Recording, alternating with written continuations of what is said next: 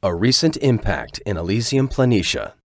This image shows a new impact crater in Elysium Planitia that was first discovered by the context camera, also on board MRO, which formed between February 2012 and June 2014.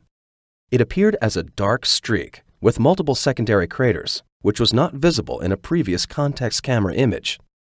The high-rise camera commonly monitors new impacts such as these. However, this is the first image of this particular impact by HiRISE. The image shows a very distinct crater rim and ejecta that is much darker than the surrounding dust-covered terrain. The distribution of the rayed ejecta suggests that the impactor struck from the west.